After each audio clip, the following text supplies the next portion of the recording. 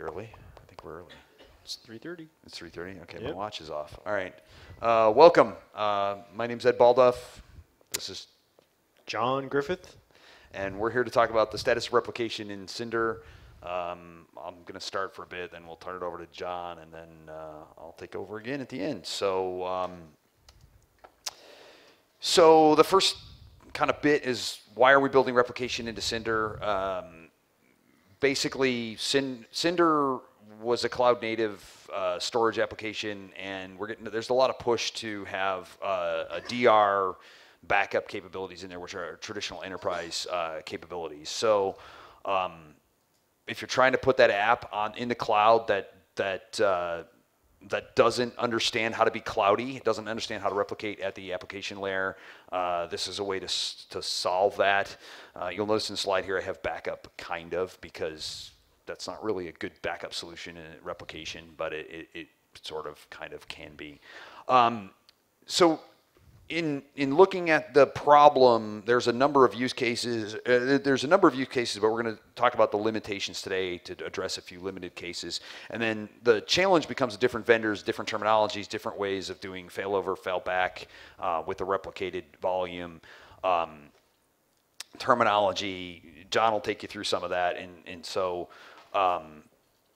the philosophy has been crawl, walk, run. But the first time we tried to walk, I think we fell down, and John again will take us through that a little bit on why we have version 1, why we have version 2, and maybe version 3 at some point in time here. I don't know if you call them a different version. And then there's some other like hypothetical questions out there, like should it be aware of availability groups? Right now it's not. So it's availability groups are a Nova concept and not a Cinder concept today, but it's a concept out there in the cloud that you might want to say, I want to replicate this, and I just want to replicate it to somewhere outside of the current availability group. But as an operator, you're going to have to manage that a little bit to start with until we've answered that question somehow. I guess I should have a question mark on that. So what use cases did we consider as this was being built?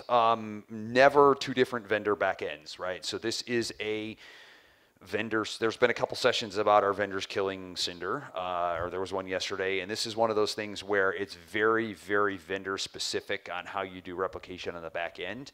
The other thing that we will talk about a little bit is there is no reference implementation. So in everything else we do in Cinder, it needs to go into reference implementation first, the LVM reference implementation. The community has not figured out a good way and taken the time to get that in there yet so we can test it. So there's some challenges around that. Till yesterday, as of yesterday, we have a plan. So okay, now we have a plan, yep. But no, it's not there yet. But we have a plan. It's not there, right? Yep. Right. So that's good. I was not in that session. So the questions were, kind of the use cases considered. Two backends in the same cloud. Does that make sense? Again, this comes into availability groups. Two backends in potentially a different cloud, federated identity. How does that all work? Two backends, one not in the cloud. That's another thing that we do account for that today. Number 1 and 3 we're accounting for. Kind of 2 is a different discussion. One to multiple backends. I think the code will accept that. I think I don't know how much testing has been done on that. Well, John will take you through the status of that in a little bit here in a minute. Automated versus non-automated failover. What is it? How do we determine, is it time to fail over, right? Is there really a failure, or is there some kind of transient failure that failing over? Because failing over is a pretty significant event.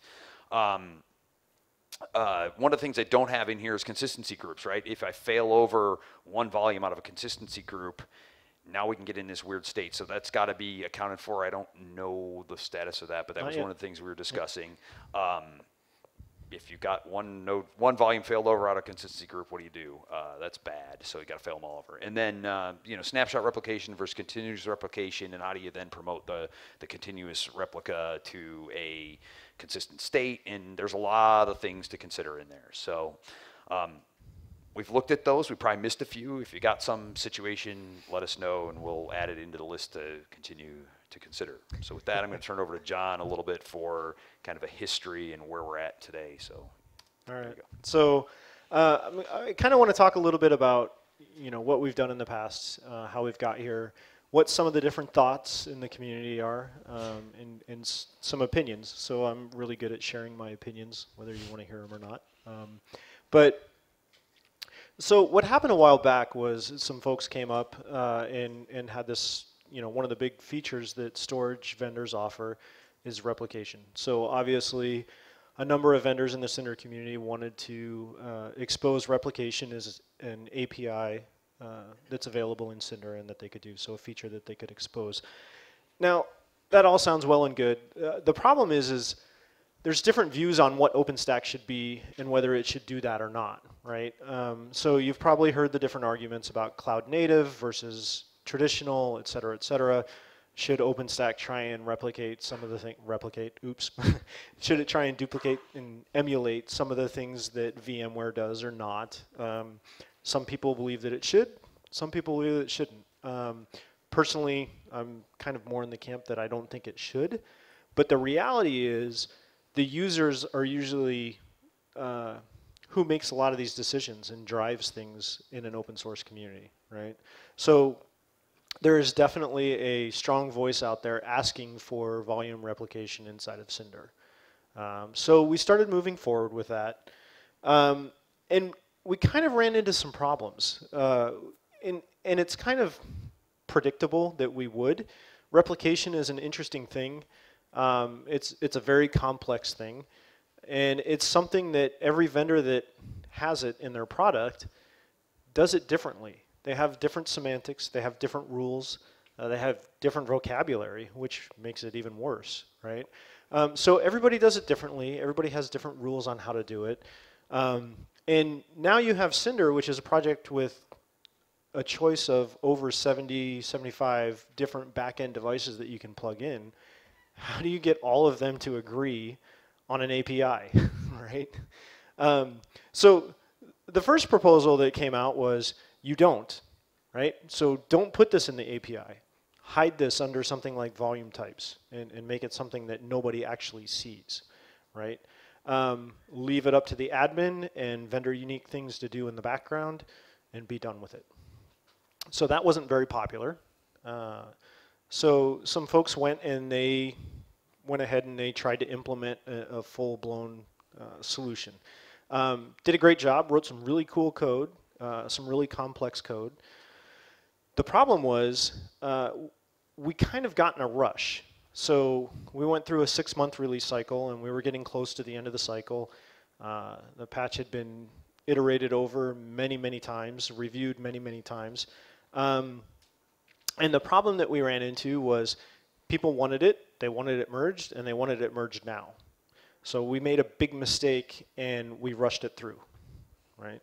So the result was we went out the door with Replication V1 and we only had one implementation in tree for one vendor. And it just so happened it was the vendor that wrote it. And it was a very complex piece of code. It was a very complex change. It had a number of API changes and things like that.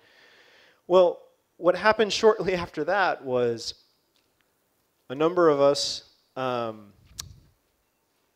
on board during the next cycle and said, okay, I'm going to write a version, I'm going to do replication for my backend, everything else. And what we found is the semantics that we've been reviewing and working with and everything else all this time, as we actually started to dig deeper and try and implement this on our own devices, it was impossible, right?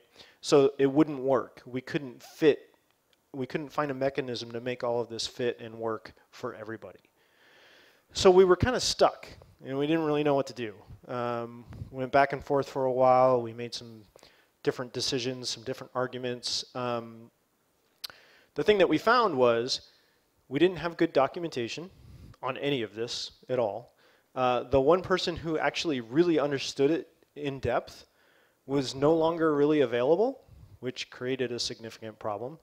And then back to the other thing is nobody was testing it. So that was a really big problem. Is that synchronous or asynchronous? Or? The original one? So that's kind of an interesting thing. I don't know. So if you look at, for example, the Kilo release of OpenStack, you can go through, and I'm not going to call out, the vendor or anything else, and look at the code, the replication code, and try and trace through it. You'll kind of get an idea. It's hard. It's hard to tell. I'm not exactly sure exactly how it's implemented, exactly how the configuration options work, or anything else. Now, in fairness, if you were a customer of theirs, I will guarantee that they probably have really good documentation available for you, and they probably do some extensive testing, and it probably works great. But I do not have any answers on I don't have any insight to those things. One of the things that about all of this, it's kind of interesting. One of the things that makes OpenStack pretty powerful and makes it really successful and work well is the fact that we are pretty strict and rigorous about our continuous integration, right? So every change that gets submitted into OpenStack, in this Cinder or any other project, it goes through a pretty extensive set of automated tests. The problem is all of those tests are in a synthetic environment on a single node OpenStack cluster, right? It's not really a cluster, right? So you start doing things like replication, and you have two problems. One is, as Ed mentioned, there's no replication in the reference implementation, so it doesn't get tested. The other problem, there are no multi-node OpenStack deployments in the gate. So there's no way to actually test it anyway, right? So there's zero testing from the OpenStack community perspective, which creates a significant problem. So we started at the beginning of the L release. At the last summit in Vancouver, I had a big rant and little temper tantrum and everything else about what was going on. And everybody said, well, yeah, why don't you do something about it? And so I did. So V2, what we did is we all got together and we said, all right, look, this doesn't work. What we have is it may be great for a small set of customers, but it's not good for everybody. So we need to work together and come up with a solution that will work for everybody and make sure we're all on board and we all agree and things are good.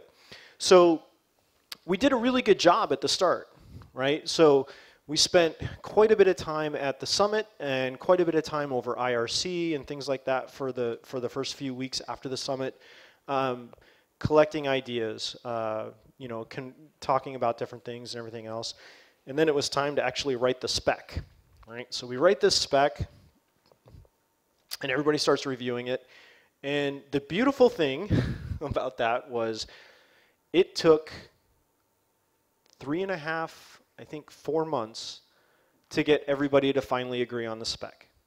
So the specification to do this was iterated over more than 60 times before everybody could agree, right? So it was just crazy. It was ridiculous. And it went from no API calls and just volume types to a handful of API calls and volume types to no volume types, and then back to a mixture, and back and forth and back and forth and back and forth. We finally got to a point where we said, okay, here's the deal. At the mid-cycle meetup in Fort Collins last summer, we said, we either agree on this and merge it now, or we kick it all out and we don't do this, period. Well, lo and behold, +1, +1, +2, +2. All of a sudden it merged, so we were good. So we went ahead and we wrote the code, we implemented it, we implemented all of the bits and pieces that were needed in the core Cinder code, and it was good. We were feeling pretty good, everybody was pretty happy, and we thought things were good. But the problem was we were in this mode again where we were now 2 weeks out, 3 weeks out from cutting the release candidate for Liberty. So while there were a number of folks that had been working in parallel and had some things ready in a driver that they wanted to release, we made the decision that, hey, you know what?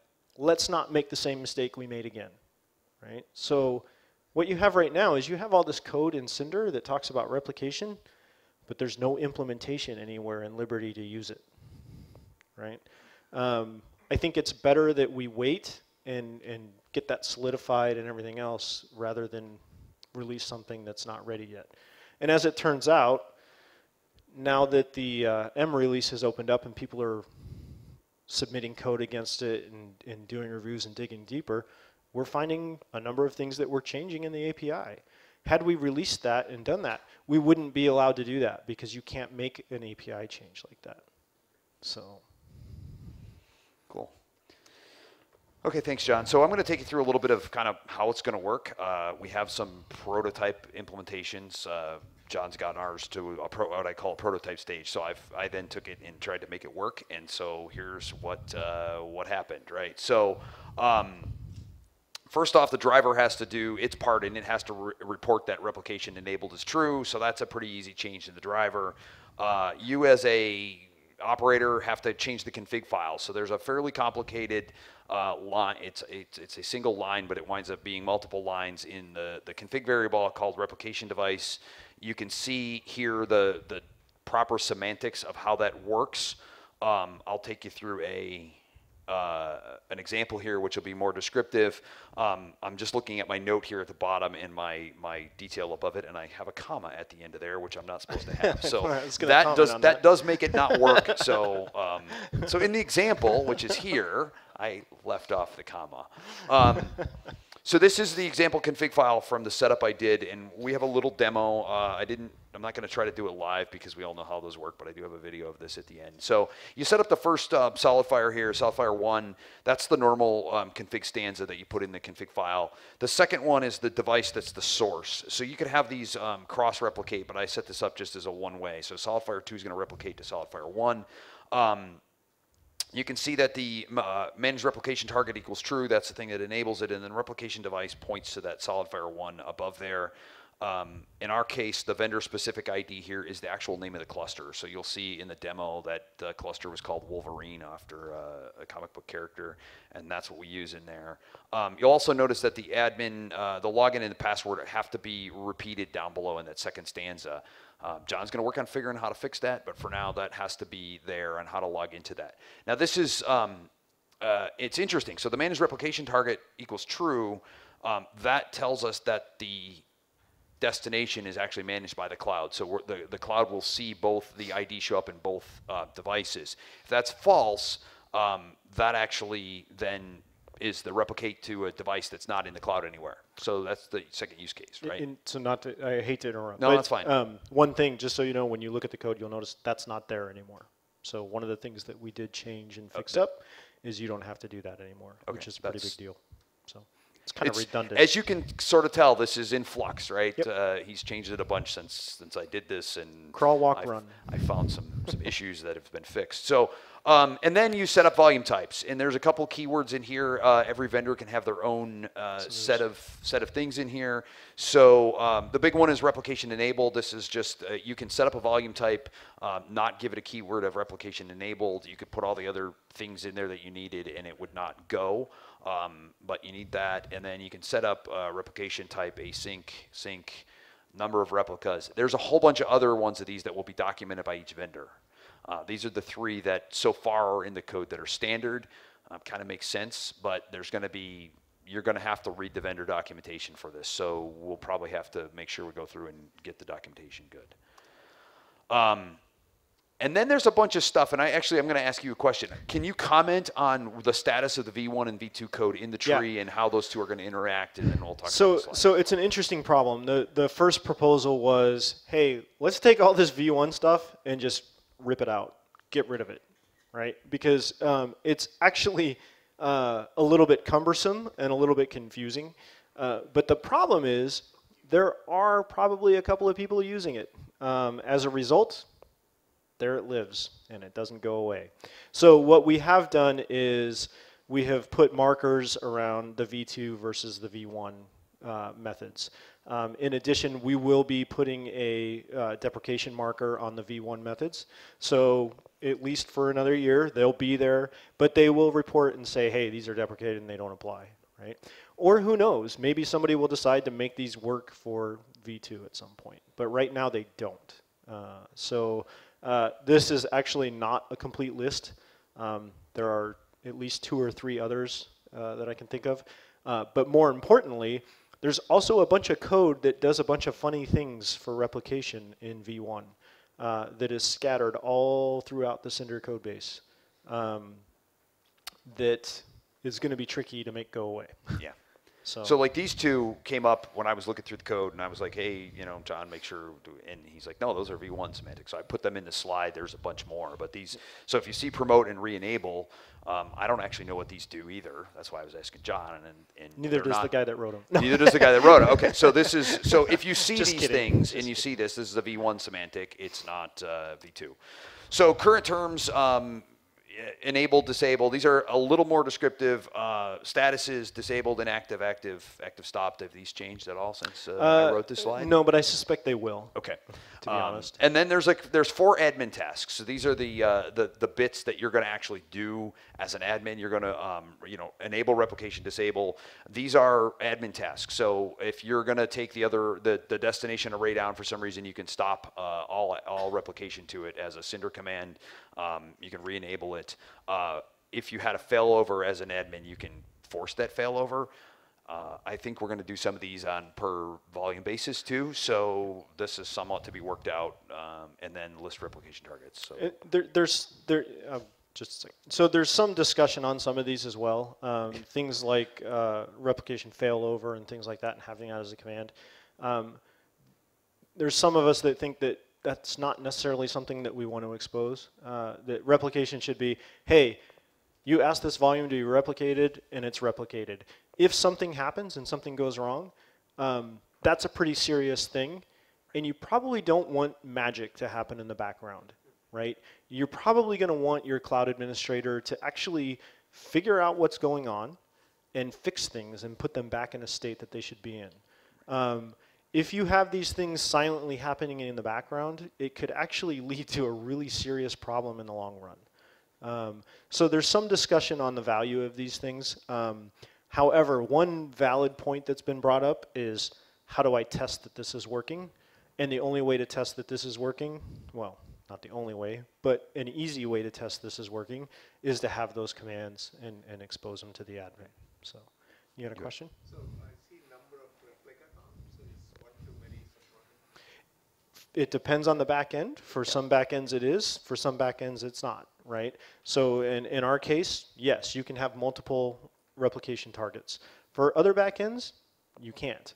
The other problem, and one of the reasons why things like this are hard, there are some back-end devices that don't support replication at all.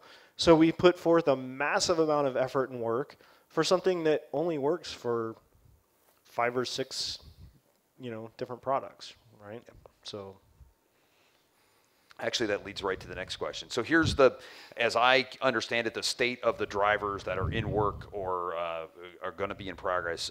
The first 4 are up there in some state that you could get a hold of today. They're in review, they're in code, they're in tree somewhere. I talked to Dell, I might have to move above or below the line here, but I talked to the EMC and the NetApp folks today, and they're both planning to do this, and it's going to be in Mitaka, but they have not submitted them for review yet. So is Sean in the audience? I don't think he is. So I don't know where. The Dell, I'll have to see where we're at. They're in progress. I've been talking to them. Is it in review? It's not up in review yet, but they are working on the code. So they're below the line, but soon to be above the line. Yep. So let's see if we can get this demo to work here. It's going to come up. All right, cool. So again, let me just pause it for a second. It's of course not live. It's Memorex. Is it showing up there? Okay. So I'm going to go through here a little bit, and I'm going to pause this as we go. You can see here I've just looking at the what's it doing now? There we go. Whoa. That's now you've done it. No, I done it. Hang on. Get to this slide again. All right. I guess we'll start it and then use the space bar instead. Okay. Is that big enough? Can everybody see that okay? The font big enough? It's a font, yeah, I get it a little bigger here, I think, in a second. But there's the config file. It's basically the same config file you saw on this slide, just kind of catting it to look through or look around at it there. You'll notice in this, if you can see it, I did use the target name of Wolverine in there. That's just a name we internally. That's, again, it's a required field, but it's dependent on the vendor. So we use the cluster name. Just so you know what that's used for is that's so that your driver actually knows how to identify and contact the target backend that it needs, right? So for some vendors, that may be a UUID, it may be an IP address, it may be something else. For us, we use a cluster name, so that's a unique thing for us. Yep. So. Oh, it's doing it again. Damn it all. The demo gods don't. It's should have done it live. Yeah. It's one of those things where I'm clicking on the. Let's just do it from here. Just don't pause, and you'll be okay. All right, hang on. I'm gonna go the other way and just pull up the video here. Hang on, where is it? What folder did I put it in? This is why I put it in there. Here we go, right here. My eyes are going. All right, there we go. I'll make it bigger.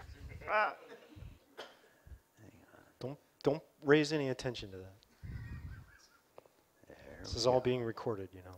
Okay. Now we can use the space bar. Okay. So as the video goes through, we'll highlight it. There's the source, the destination. There's the replica device highlighted.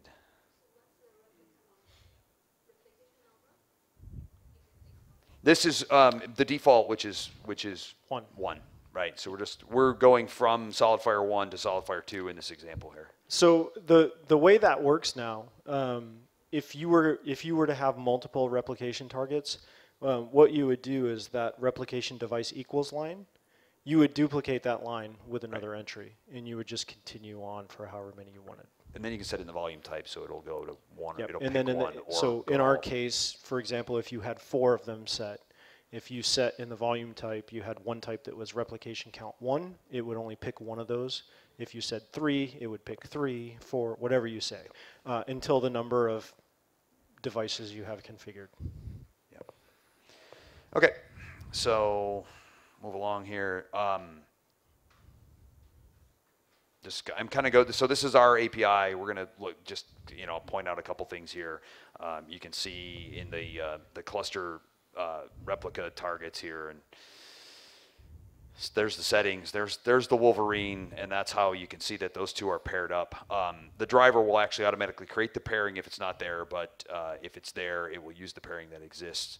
So now we'll kill out of that VI session, and then here we'll go through and we'll do a listing of the Cinder types, basically to see that these are non-replica Cinder types. Then we're going to go through here and create a couple of this one called SolidFire REPL, SF REPL, and then set up the extra specs here. So Cinder extra specs list to show that there's none there, and then create the keys. So the first thing, so you'll notice I have multi-backend set up here. So I have LVM and I have SolidFire. I'm going to need to not only set up the replication, but I'm also going to have to push this to the volume backend. So that's the volume backend name that I created there. And then this is to set up the replication enable flag here. And it's an interesting syntax there. So yes, it is quote and is true. I don't know who wrote that. So the reason it's that way is I was told that I could not merge the code unless I changed it. So it used to be just true, but there's a number of people that are diehards on how this should be, and the is true and is false for Boolean representation is now a requirement. So. Okay. So now you'll see that I've flipped over here to Horizon. I try to kind of go back and forth. Horizon's a little bit better for demos, easier to show. So you can see that the SolidFire replication type comes in here. So you could have set those up through Horizon if you wanted to. I did it through the command line just to show that it's there. And then I'm going to go create the, I can't remember. I think I created through Horizon here. So we'll create the volume. from Horizon. It's just a pull down now, and you can make it a replication type. Obviously, if you're an operator, you might have a little more description in there, not just it's replicated, but it's, you know, this is between Virginia and Colorado or something like that. But you can see here, you pull that down. So one thing that's cool about this, the way this is implemented now too, to keep in mind is the way it's written, it doesn't break or impact any of the existing volume type stuff that you use. So what that means is you may have a volume type with certain extra specs in it, whether that be QoS settings, thin provisioning, whatever it might be. That stuff all still works. So what you can do is now you can just supplement that with replication information, and things still work the same way. The old code, that wasn't quite true. So so that's kind of a big deal, and it may not seem like a big deal, but it's pretty cool. Okay.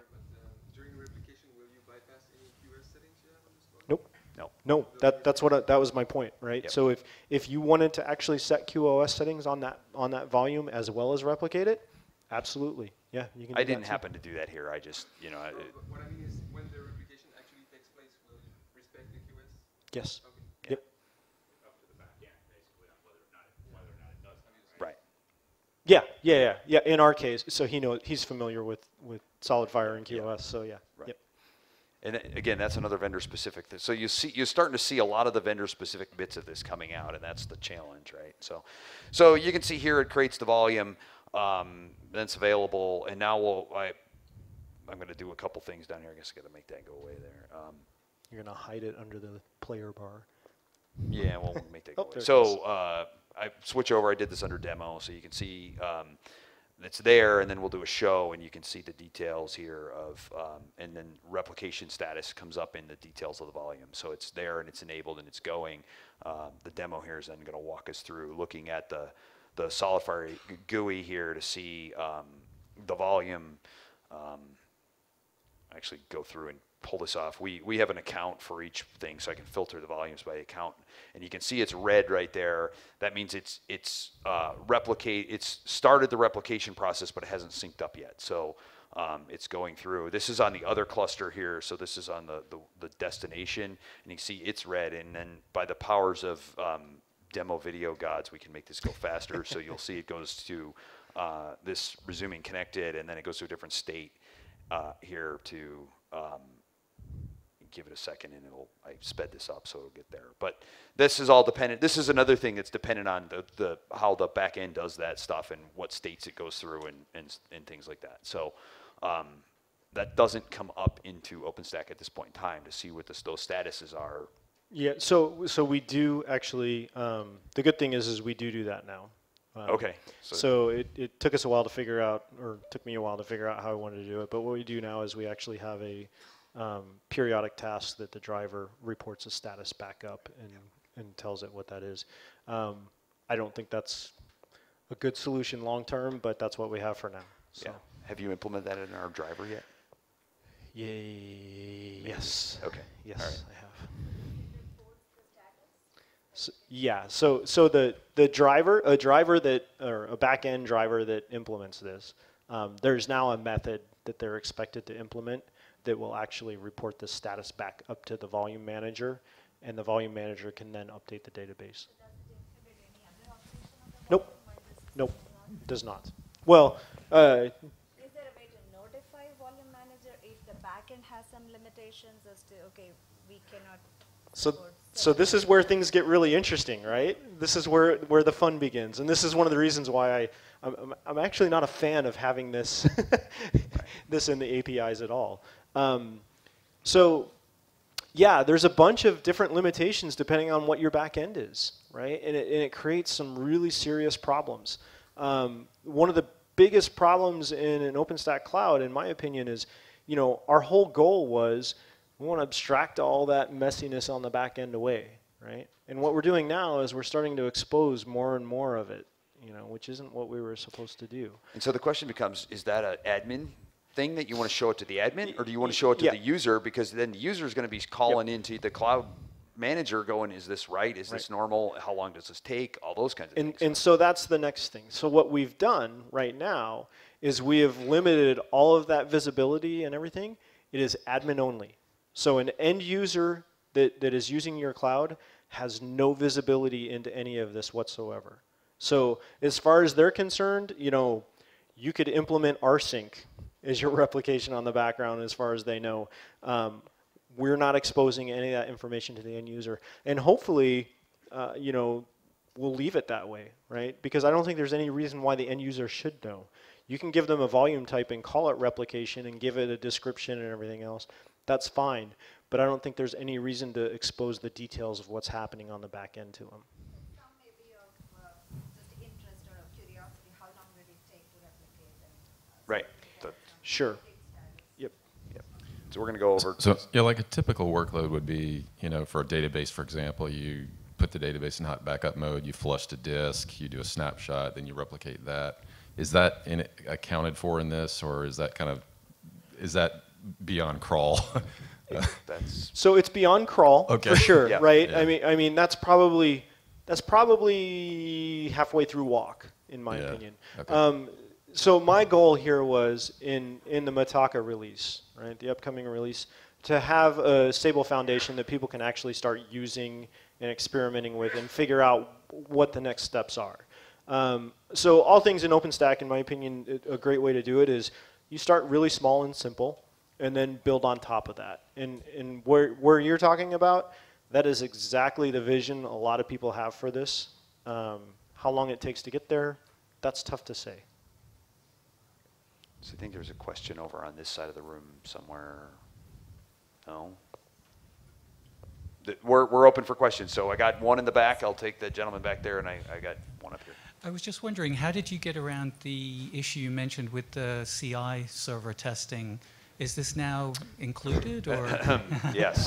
So that's one of the challenges still to be worked out. I mean, we haven't. So we do well, have they have a plan for a reference implementation, but we also now all have to build CI systems and so this just doubles the number of CI systems we need to have, right? So yeah. So there's a couple of things on that. In my specific case, I have an external test set that I'm going to attach onto the existing CI runs that I do and actually run this test on a periodic basis. I probably won't do it for every single commit, but I will do it periodic to start, just because tying up all the resources is kind of a pain. Long term, we do have some things that I'm working with some folks from Linbit to do DRBD for the reference implementation. So that will give us the ability to do replication for LVM, for the reference driver. And at the same time, in parallel, there's a number of folks working really hard to get multi-node tests in the gate, in the OpenStack gate. So once all that stuff's in place, we'll be able to start turning all that stuff on, and it'll just be part of the standard process. So we're not there yet, but we are actually getting there and making the right moves to actually do this correctly this time. So. Question up here with the microphone.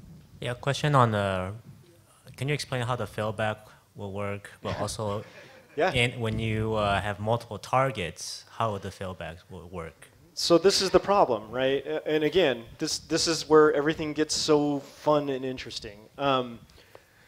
There's a number of ways you can do this. If you want to implement automatic failback, and you have a replication setup that is a managed cluster to a managed cluster, right? It's a little bit easier because failover in that case, what you can do is you can do things like say, hey, all right, Cinder, I just want you to change the database column for this volume and point it to the other back end, right? So you can do some magic and kind of make things work, and that's okay. Now, when you start talking about bouncing back and forth, it turns out, which I thought, oh yeah, well, why wouldn't you? It's just a toggle, and you just go back and forth. Yeah, guess what? Most backends can't do that.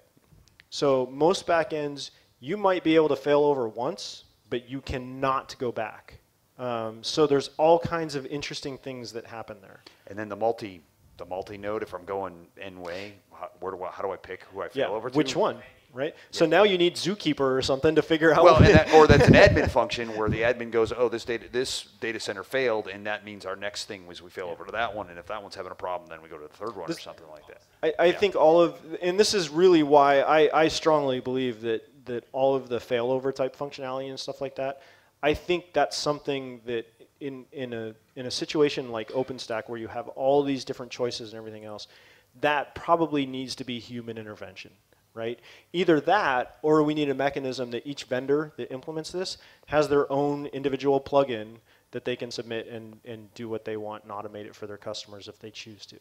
But from a Cinder's community Cinder perspective, I think it's unrealistic to think that we're going to actually solve all of these problems for 80 different solutions. Yeah. Next question up here in front. Add on to his question, I do not remember seeing it, but is there any test failover API available? First question. Second question, is this synchronous replication? Is it like transparent failover which is happening? So two things about that. So the first question was about a test failover, and that's what that failover API command is there for.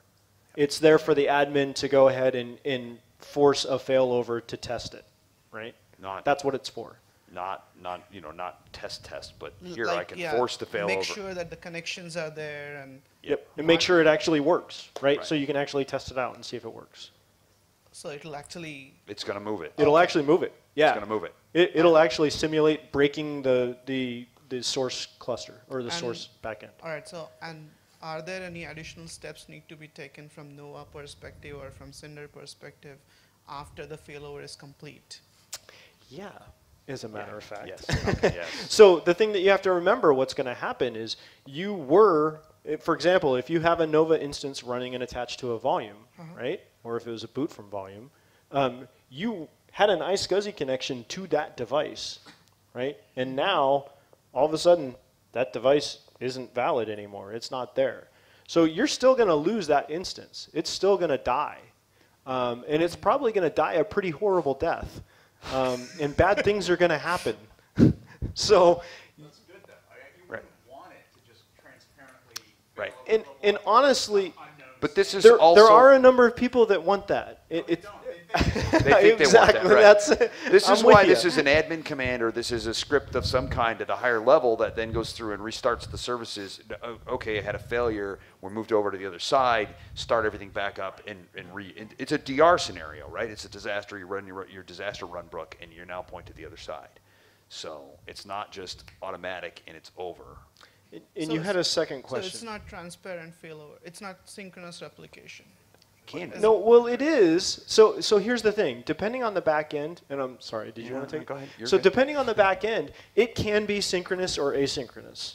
So a number of us, and I think you guys as well, right? You can pick either one, right? The point is, from an orchestration perspective, when you're using the volume, just because you're replicating and you can fail over, depending on how you define fail over, just because you're replicating, there's no magic. Right, so there's nothing that all of a sudden just makes the new volume or the target volume all of a sudden appear in the right place and you never hiccup or anything like that. So does that make sense? Okay. Back to the question. This is very much a DR scenario. It's back to the question about database. Obviously you might want to snapshot it and have that, and so there's a whole bunch of how does that. You could synchronously replicate, but then you got a non-consistent destination. That's another 6 months worth of work. Or more, yeah. So we'll take the question in the back. I saw another hand over here. Where was that other hand?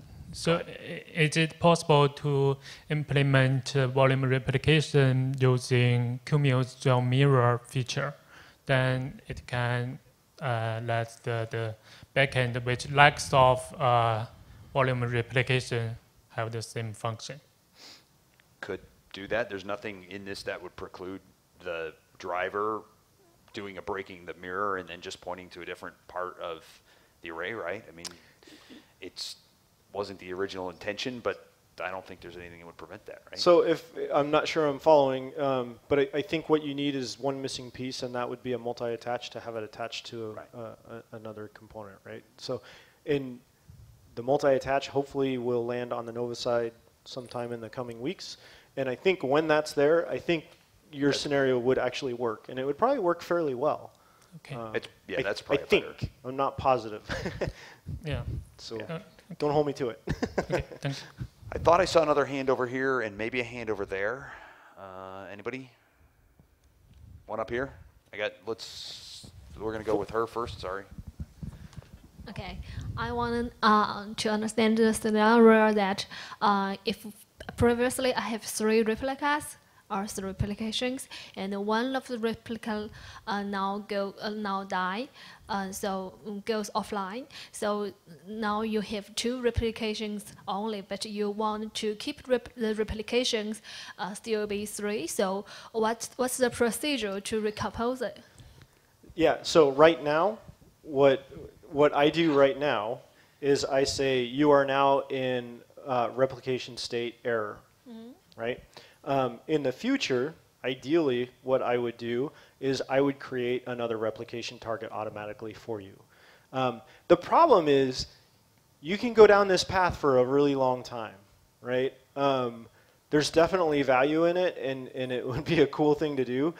The problem is as I start writing this code and doing these things, I find out that, oh my gosh, I've got to do that for this corner case over here, and this one over here, and this one over here. And the next thing you know, I have 1,500 lines of code just to do this stupid replication thing, which is just, it gets crazy, right? So at some point, I think we need to figure out and decide, where do we draw the line, right? Where are we giving people a good, not a great, not a perfect, but we're giving them a good DR solution that's usable and protects them versus trying to be something that we're really not.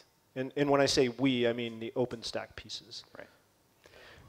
You get to the point where you need One last. that needs to be an operational expense. You give it to them. Last question. Let them deal with it. They know their environment Yep. better than anybody else. That's honestly, that's my opinion. But I am finding that that's not acceptable to some people, right? But yeah, you're right. We're going to take one last question. I think we're out of time, or probably over time, but go ahead. Just a quick one. I was going to ask, do you know where the Ceph guys are in terms of this, if they're working on implementing this in their back end? That's actually a really interesting question.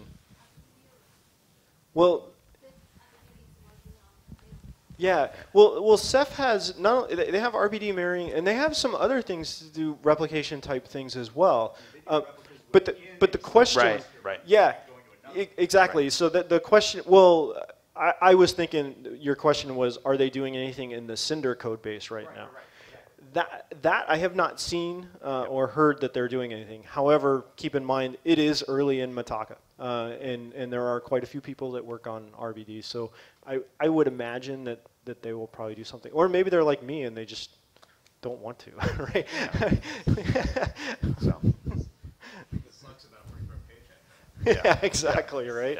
Yeah. Okay, with that, we'll wrap it up because I believe we're out of time. We'll be up here for a bit. Thank you, everyone. Thanks.